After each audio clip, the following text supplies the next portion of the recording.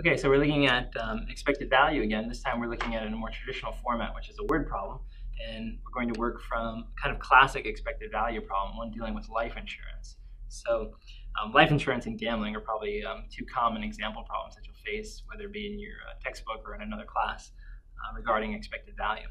So let's read the problem and then we'll see what they're trying to get us to find. It says find a company's expected profit for a 1-year $15,000 life insurance policy sold for $300.36 to a 35-year-old man who has a 0.998643 chance of surviving the year. So this number is actually accurate. I pulled this from an actuary table. Actuaries are the guys who come up with these probabilities, and the table has, the probability will make it from one age category to the next one. So the probability a 35-year-old man in the United States will get from 35 to 36 is 99.8643%. So high probability that it'll make it to that next year. Notice it's not 100 though. Something to think about, right? But either way, that's the probability that the person will survive a year. So if he buys a 1-year life insurance policy, that's worth $15,000, that means if he should die, his family will get a check for $15,000. If it costs them this much, we're asking what's the company's expected profit. So how do I know it's an expected value problem? Of course, this phrase is usually given there. If it doesn't say expected profit, it'll say something like expected value. It could say average value, average amount of money, etc. Something that conveys the idea of what's expected to occur, what's going to occur on average. So find a company's expected profit. The other thing I want to pay attention to is that they say the company's. There's always going to be a point of view on the problem. Sometimes it doesn't matter. You can just work the problem from either point of view that you choose. But here we're going from the company's point of view, so we're going to make sure that we're aware what represents a loss for them, what represents a profit for them. Okay. And then, of course, we have dollar amounts and probabilities. So what we're going to do to solve this is to put it into a table format. So we're going to have x and p of x set up. But we want to remember that these categories are actually going to be for us basically dollars, and then like the probability that those dollar amounts occur, right? So try to keep in mind that even though we're calling it generically x, they're usually dollar amounts, and then the probabilities are going to be the probability that those dollar amounts that you list here actually turn out to happen, right, or end up happening. So just keep that in mind. All right, now before we get to filling in the table, I want to also think about this event, life insurance, and think about what determines the dollar amounts that are going to be paid out, right? There's some controlling event, some controlling outcome that's going to decide whether the company pays or doesn't pay. And in that case, for life insurance, I think it's pretty clear that the issue is whether you live or die, right? The person who buys the policy, they either live or die, and that's really what determines how much money is paid out to the person, right? So these controlling events I'm putting off to the side because they're not numerical ideas, right? The numerical values that are a result of these events we're going to put into the table. So let's think about it from the company's perspective. If the customer who comes in should pay for his policy and then live the entire year, what happens for the company? Well, I would say that basically they're going to collect the $300.36 from the customer when they come in to buy the policy, right? So $300.36. And that's going to be a profit for them, because if the person lives the entire year, at the end of the year, they have this piece of paper which is worthless, right? The policy is expired, they didn't die, so the paper is now useless, and the company gets to keep that $300.36. It's kind of a win-win, right? Because the company's happy they made profit, and the person who didn't die is certainly happy he's still alive, right? So that's a bonus. We'll put a plus sign there to indicate it's a profit for the company. Now, what happens, though, if the person should sign the paper, he's so excited he's covered himself and he's protected, he's not paying attention, steps off the curb, gets hit by a bus, bam, dies. Now the insurance guy says, oh man, got to write a check out to the family, $15,000, gives the check away, right, to the family.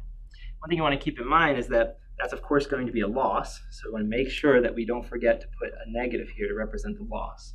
The most common mistake when working these out is to forget to put the negative, and then your calculation is all wrong at the end.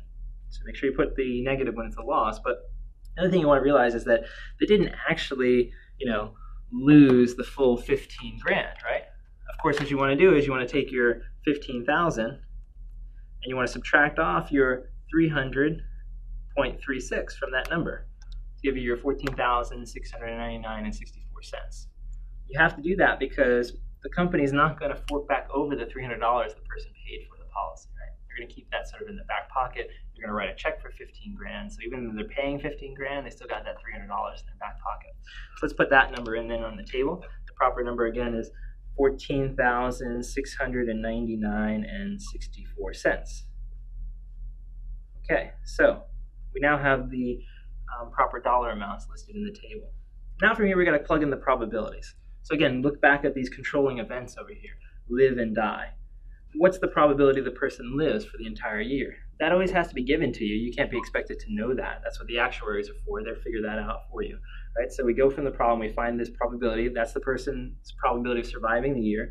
So I'm going to go ahead and put in the 0.998643 into the table. Once I've done that, then I have to figure out what's the chance the person dies. Well, it's an either or thing, right? Either you live or you die by the end of the year. So it must be that this probability plus this must add up to 100% or 1. So if I take the number 1 and I subtract off that probability, I will end up with the probability that I die at the end, before the end of the year. So I have to do 1 minus 0.998643. And when I'm done, I get this result, 0.001357. Okay, so that's the probability that the person dies. Probability they live, probability they die. Once you have the table set up, which is probably the hardest part, the rest is just the mechanical calculations. From there, that's kind of routine. What you have to do to form the average is to do x times p of x.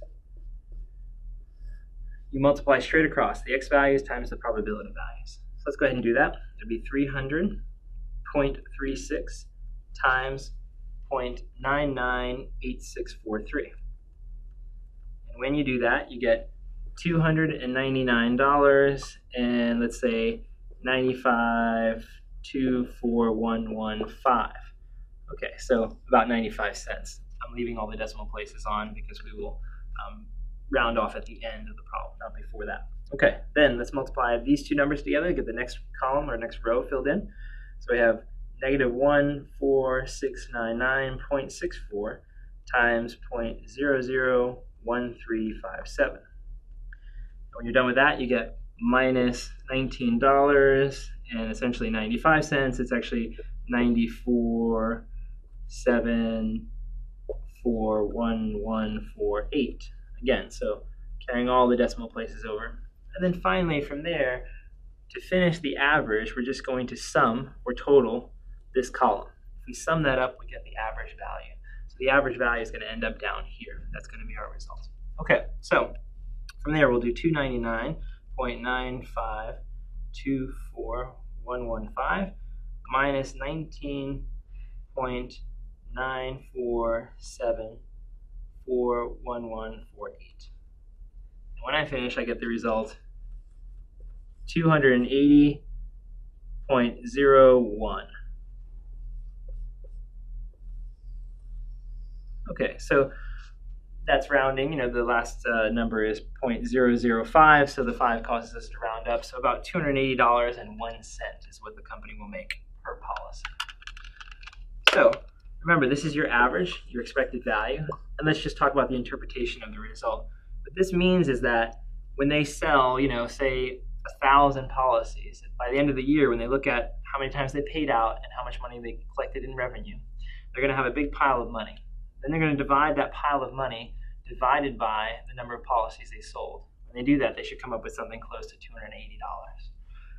They'll never actually make $280, right? They'll either make $300 or they're going to lose $14,699.64.